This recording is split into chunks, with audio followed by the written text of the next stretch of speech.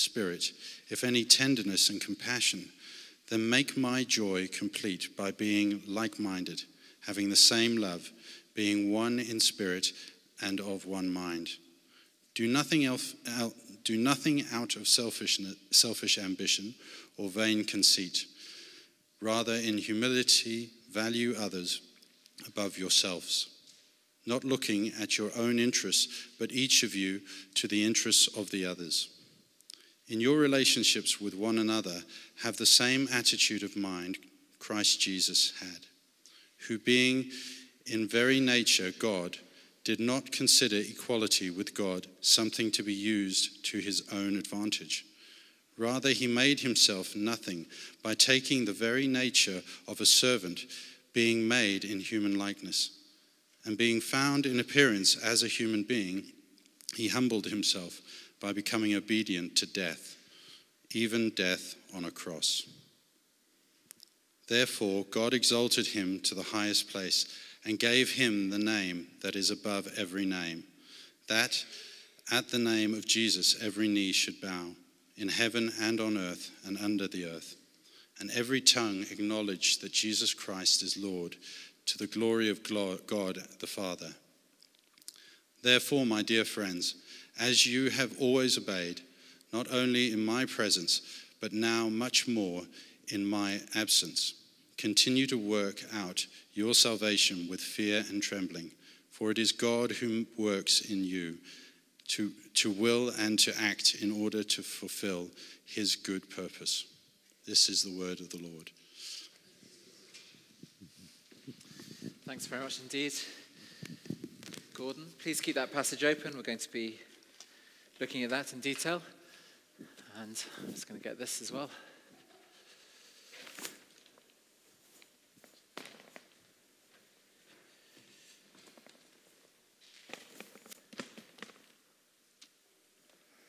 Fantastic. So we're beginning a new series today, When Christians Disagree. And it is a fact, Christians disagree.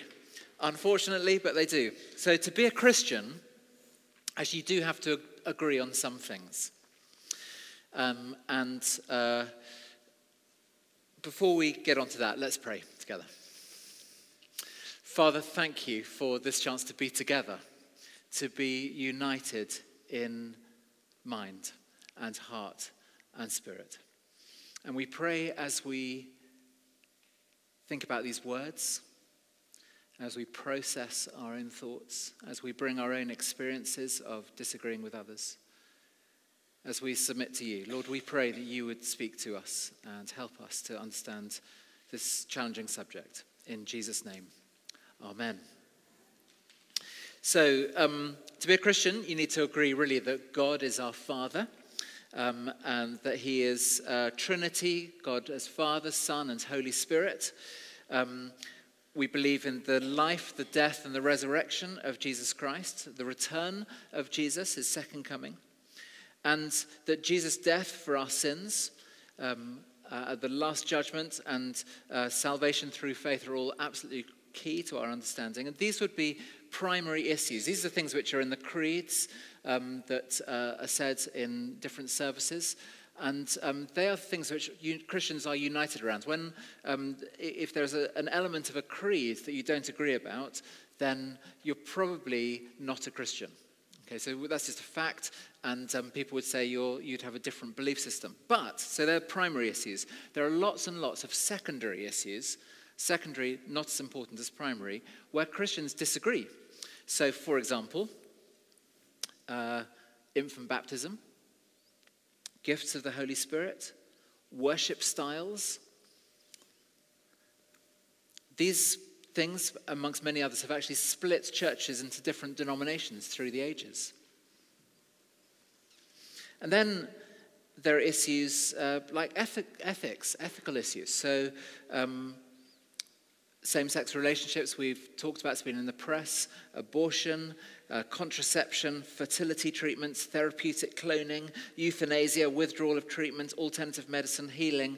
These are just some of the disagreements and misunderstandings that happen between Christians as they wrestle with complex subjects where the scriptures seem to, people can come to different conclusions as they look at the scriptures.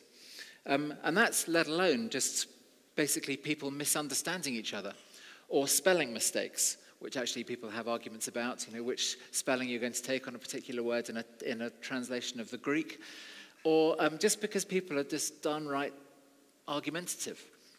And that causes disagreements. So there are masses and masses of things in the church that people disagree about. And the question is this: why? What are we to do about Christians? Where Christians disagree, how are we to handle that? And the reason we're looking at this series is in particular because we came up with some disagreement recently in our PCC. It's our church council, which is elected in the church over the appointment of a curate who's coming in the summer. And we're delighted that Alexandra Lilly is coming. She is a fantastic person in her own right, very, very gifted, and she's going to be coming here. She was invited, the Bishop of Stepney invited us to train her, and we came up with, we brought this to the PCC, and actually there were some people on the PCC who really wanted to process this, to wrestle with this. And there are a number of different things that Christians disagree about when it comes to the ordination of women. And I just want to show you a little process that we went through in the PCC. I'm not going to go through it in detail, but you can see through all these arrows and boxes and things, this is a process that we needed to think through in order to look at the whole subject of whether it was important, whether we should appoint this lady to be a curate. And I just want to point out this bottom right-hand corner. You can look in this in more detail later if you like. But I think there are about at least five different ways of thinking about the way a woman leads in a public place in church. So there's controversy in the church about whether women can lead at all. There's other difficulties about people whether women should be ordained or not as leaders in the church. Other controversy around women teaching from the front. Others about actually women being okay to be ordained, but not to lead congregations or lead churches. And that leads to the current debate around the leading of dioceses, so a woman being a bishop. Now, Christians, these are secondary issues. They're there are the different views of how women can lead in different ways in church. And actually for us as a PCC, we didn't really have a problem with women leading others. We didn't have a problem women being ordained. We didn't have a problem women teaching from the front in church. But where there was an issue was about women leading churches. Now, Alexandra's coming in the summer, and she wasn't coming to lead this church, but she was coming to be trained to lead churches in the future. And so it's a very important thing about whether we could get behind this to say, yes, we're going to train this person to lead churches, because some found it difficult to think, actually, I'm not sure I could support a woman leading a church. Find about these other things. And so it became a debate that we had to wrestle with. And I have to say that we went through this process, and we concluded that, just before the conclusion, one of the things, for some it was an issue that was raised, and for others, the fact that the issue was being raised at all was an issue. And so there was disagreement. We love each other. We have a fantastic PCC. We have been in unity every single time we meet, all through our time together over the last 9 years, and different people have been on the PCC through that time. But what this process that we went through, we needed to actually slow the thing down, just go through things step by step, to actually work out where people stood and how we were going to reach consensus. And in the end, we didn't agree with all of these things. We didn't say, yes, every single person has to agree with a position of a woman leading a church. We didn't reach that agreement. But what we did reach was a consensus about the way forwards, and we were united in backing the decision to appoint Alexandra as a curate here. Does that make sense? So there was we weren't in one mind, if you like, about whether women should be leading churches, but we were in one mind about appointing Alexandra to this role to be trained to lead churches. And that was an important thing that we got to. There are many ways in which Christians disagree within the church. As they look at the scriptures, we're going to be looking a little bit about that next week. And actually, Christians with culture, we have disagreements. And so in this series, we're going to be looking at different letters that Paul wrote to the churches where there were disagreements. There have been disagreements right from the beginning. So if you say, oh, we should be like the early church, well, the early church had plenty of disagreements. Part of the New Testament is all about actually addressing those disagreements. So what should we do when Christians disagree? If you haven't seen me do this before, I like drawing pictures just to help kind of embed what I'm trying to say in the mind. The first thing is that we're not to let disagreements get personal. So if you look at, look, this is a wall. And we've got two people. They're actually going to be two women. And I'll say why in a minute. They're not very happy with each other. They've got a disagreement. And they've let it get personal. Would you just look at, Philippians 2 is open. Just look across the page to Philippians 4. Part of what Paul is writing to is their own situation. He says this, verse 2 of chapter 4. I plead with Euodia, and I plead with Syntyche to be of the same mind in the Lord. Yes, and I ask you, my true companion, help these women, since they have contended at my side in the cause of the gospel, along with Clement and the rest of my co-workers, whose names are in the book of life. So there were disagreements in the Philippian church. You got these two women who are outstanding leaders and co-workers with Paul in the church. One's called Euodia, the other's called Syntyche. And they've got this disagreement that has bubbled to the surface and everyone knows about it. I think the sad thing is, what do you want to be known for? Well, Euodia and Syntyche are known for having had a disagreement. That's what they're known for throughout history. Just think about when you have disagreements, what you want to be known for, just in case it gets recorded for a long time for everyone to see. But they had this disagreement. We don't know, Paul doesn't say in his letter what it's about. I think that's really, really important. How is he dealing with this? He's dealing with it to try and solve or help their relationship with each other. He doesn't deal with the specific issue. He says, I plead with you, Euodia. I plead with you, Syntyche. Sort out your problems. Be of the same mind in the Lord. He's not taking sides. He say, be of the same mind. I think he's not saying be in agreement with each other in terms of what you're arguing about, because they might not be able to find agreement, but have an attitude of mind that means that you can reach a consensus of some kind, so that you can be in relationship with each other. We can effectively say, Paul is saying, we don't want this wall to be there. We want you to be able to get on with each other, to be of the same mind. Have you ever had disagreements with people in church? Sometimes it's very, very painful because our brothers and sisters in Christ, I think we feel an extra pain when there's a disagreement, when there's a hurt of some kind that can't be resolved or it's difficult to resolve. Or perhaps you feel hard done by, perhaps by a leader of the church or by someone who is in authority over you. You feel on a negative side of that relationship. Or perhaps you've been misunderstood by someone and it's painful. It's like there's a wall that's gone up. And Paul is saying we don't want any walls in our relationships with each other. This picture, I think it's a fantastic picture. You might see Louis on the bottom left-hand corner of that group. It's a YWAM group from 1989.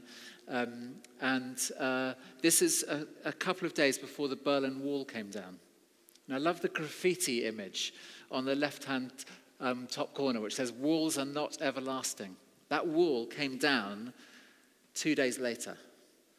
And there's another photograph of a couple of this team, this YWAM team, scaling the wall about a week later when they'd gone off to another country and come back, and the whole situation in Berlin had completely changed. When there's a disagreement, we are not to let it fester. We must not get bitter about it. We are not to gossip or complain to someone else or to lots of someone else's. We're to deal with it. Paul pleads with these two women. Go to the person and address it. That's the place to start. Go to the person that you have the disagreement with and address that disagreement rather than letting it get personal. And only if it doesn't get anywhere are we to raise it with others. I think it's intriguing when Paul writes in verse 3, yes, I ask you, my true companion, help these women. The true companion, we're not sure who that is. Perhaps it was the writer or the person who was carrying the letter from Paul to the Philippians, my true companion. Or perhaps it was one of the leaders of the church. Or perhaps it's just an open address to any of us. If you're a true companion of the gospel, then you will intervene in the lives of people who have disagreements with each other. So we're not to ignore it. We need to play our part in helping people to get sorted. There's a statue that was built in 1904 on the border between Chile and Argentina in the Andes. It's called Christ of the Andes. And it was built as a marker to be an agreement between Chile and Argentina, who have a long border, that they wouldn't fight against each other. And this was the symbol, a symbol of unity, of love, of peace. But as soon as it was built, there was a problem with it because the statue faced Argentina. And the Chileans got really, really upset about it because they took it as a slight. And they said, look, it's unfair. Jesus' back is pointing towards Chile, but he's facing Argentina. They're obviously more favored. And just when this argument got to almost fever pitch amongst the Chileans, there was an editor of a newspaper who addressed it nationally and saved the day in something he wrote by addressing the situation, but adding a little humor with it. And he said this: the people of Argentina need to be kept an eye on more than the Chileans. A little bit of humor often really addresses problems with disagreements. But we're not to let disagreements get personal. That's the first thing we see in this letter. Second thing is that we are encouraged to follow the values of Jesus. There's that statue there. Can you see it? So we're to follow the values of Jesus. And I think the point here that I want to make is that it's okay to disagree, but it's how we disagree that matters. And that matters because it affects our relationships with each other. And just notice how many times Paul says, come to one mind. So look at verse 2 of chapter 2. Make my joy complete by being like-minded. Verse 5, in your relationships with one another, have the same attitude of mind Christ Jesus had.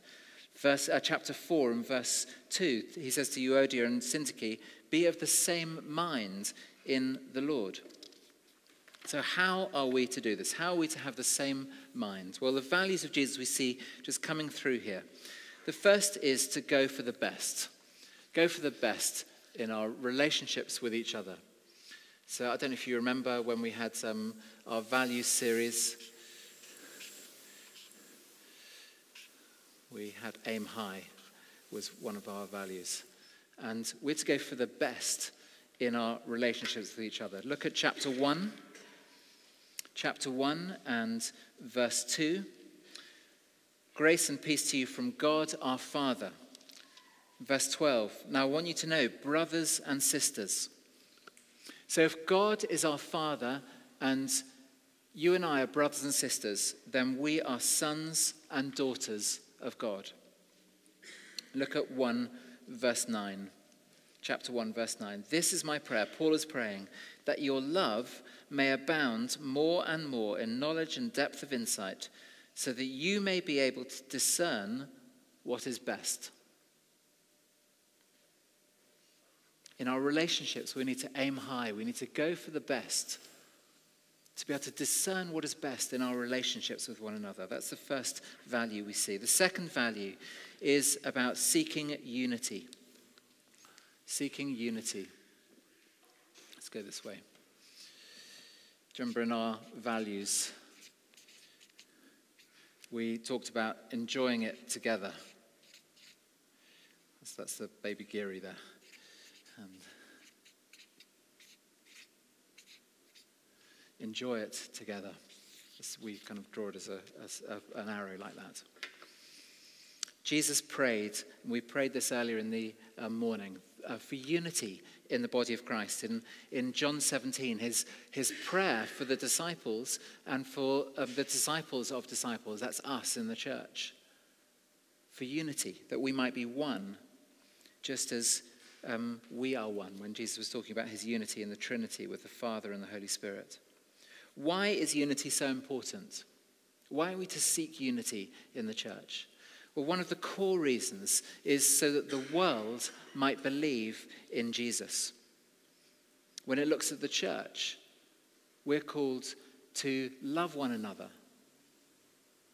so that the world might know that you're my disciples, Jesus said. So in our very mission as a church, we are to be united so that when people look at us, people can believe in Jesus. When there's disunity, people just switch off. Have you noticed in things like political parties, when there's infighting in a political party, popularity of that party goes down? It's exactly the same in the church. When Christians disagree with each other, people just switch off, just think it's irrelevant. But when they're united, in spite of their disagreements, that's powerful, and that communicates so much. So look at the way Paul deals with this. Chapter 2, verse 1.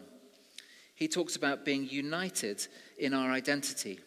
He says, therefore, if you have any encouragement from being united with Christ, it's all about Jesus.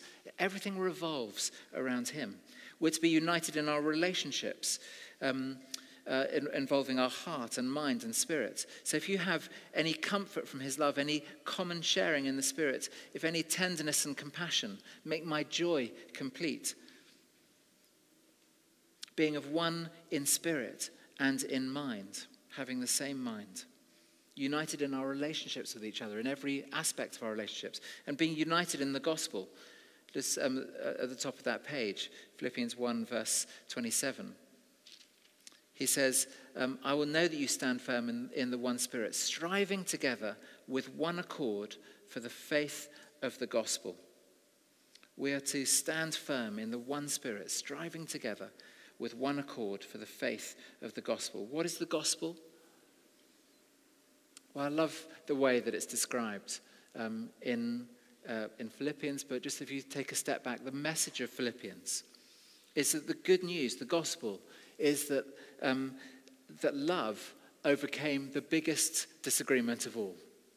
The love of God, who is holy, who is pure, overcame that huge gap between us who are impure, who are unholy, who are sinful, who are mere created beings. That huge gap, a problem of sin, was overcome, that disagreement, if you like, was overcome with the love of God.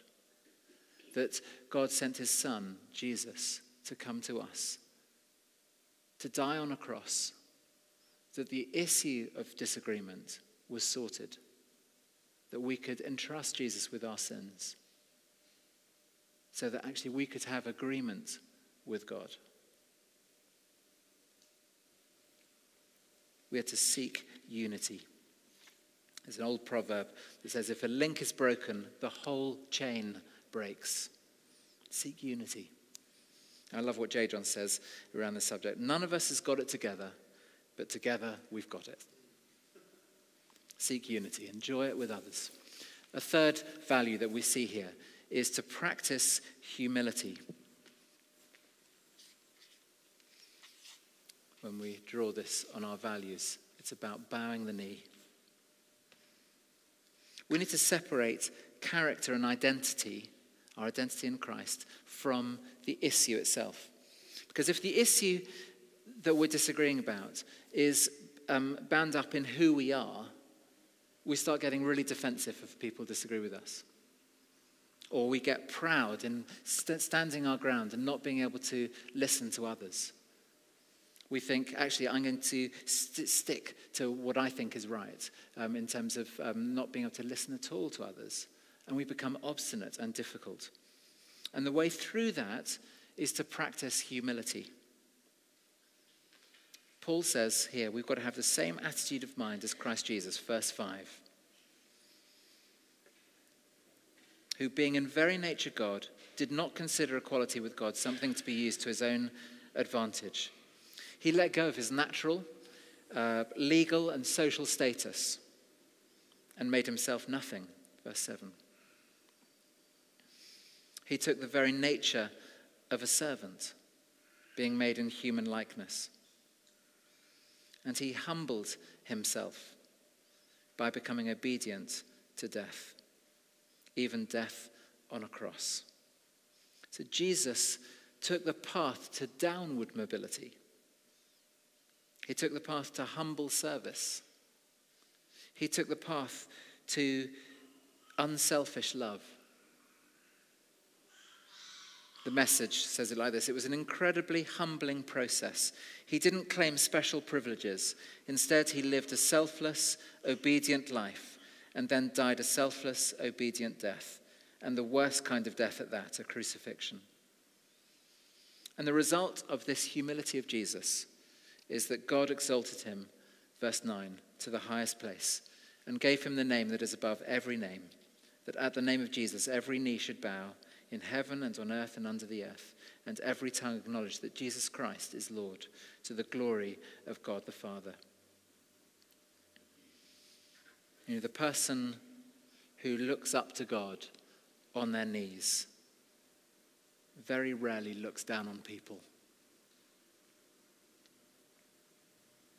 If there is disagreement, we must bow the knee and practice humility. And a fourth value that we see here is to love generously. We just draw this by having a present that we give away.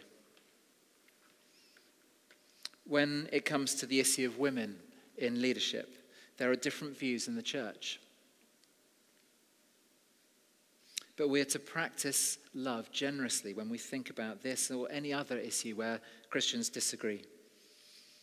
Think about the Corinthians who, the letters that Paul writes to the Corinthians are just full of dissent in that church. And he's trying to address that situation. But you'll remember the famous chapter 13, where Paul writes about love being the most important thing of all.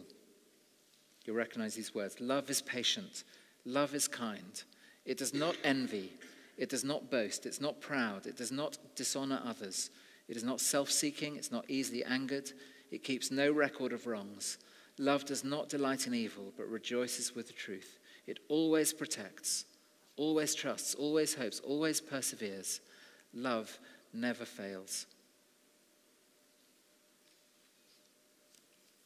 So as we come back to the Philippian situation, Paul again writes into their situation, says, love generously. Look at chapter 2 and verse 3.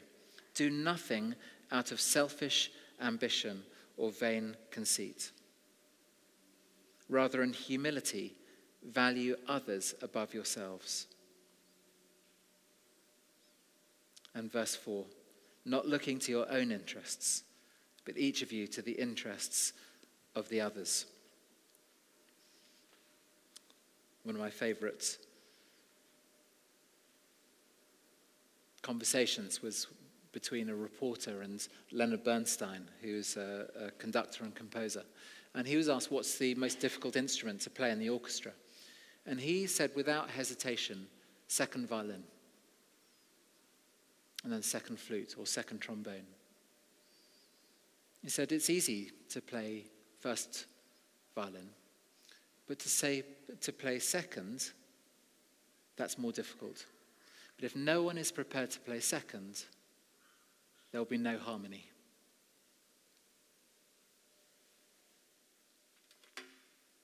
love generously. When there are disagreements, love generously. Give away love. So in disagreements, we're to follow the values of Jesus. And thirdly, we're never to give up.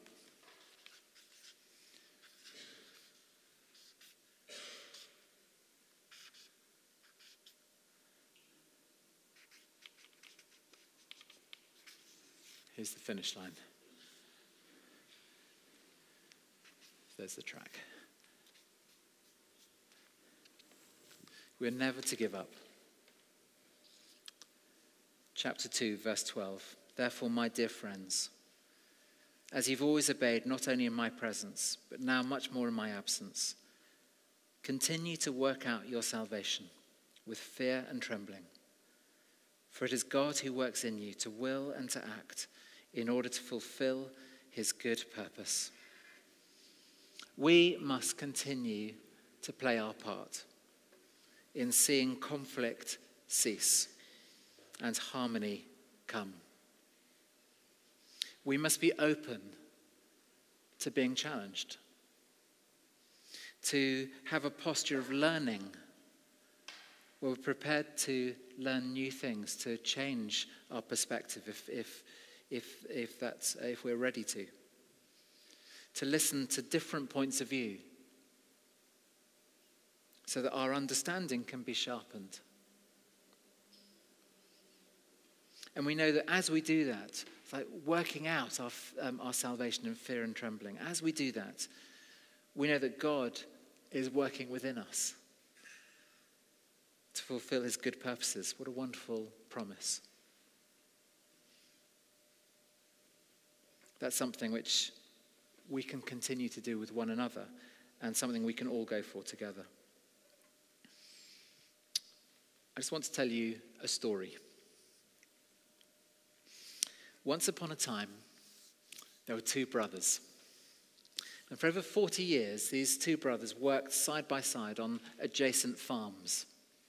They shared their equipment, they had fun together, they worked hard on their own farms, but tried to work together where possible. And then one day, a rift between the brothers developed. It was a small misunderstanding that blew up into a big row. And finally, there was just a bitter exchange of words, and they stopped speaking with each other. And for months and months, this went on.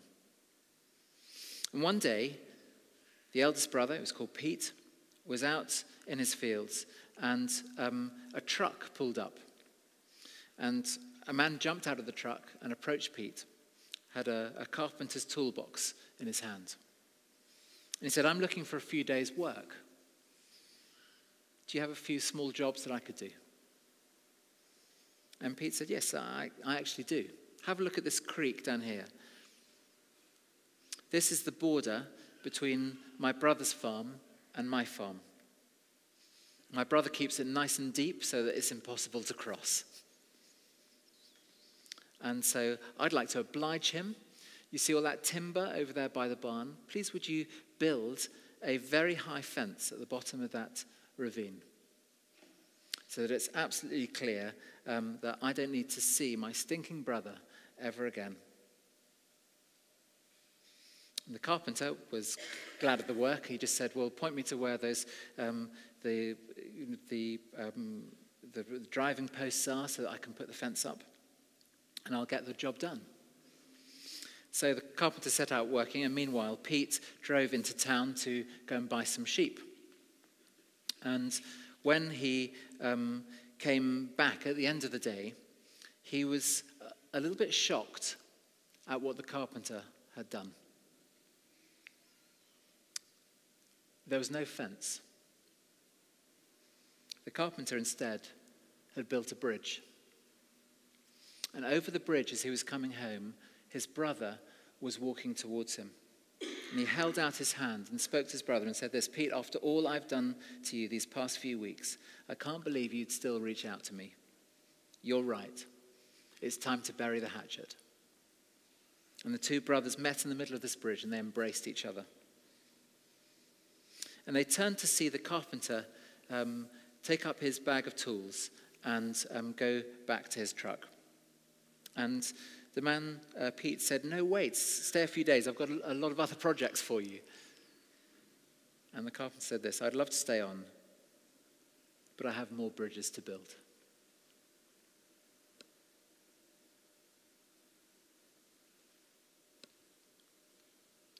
Would you like to stand?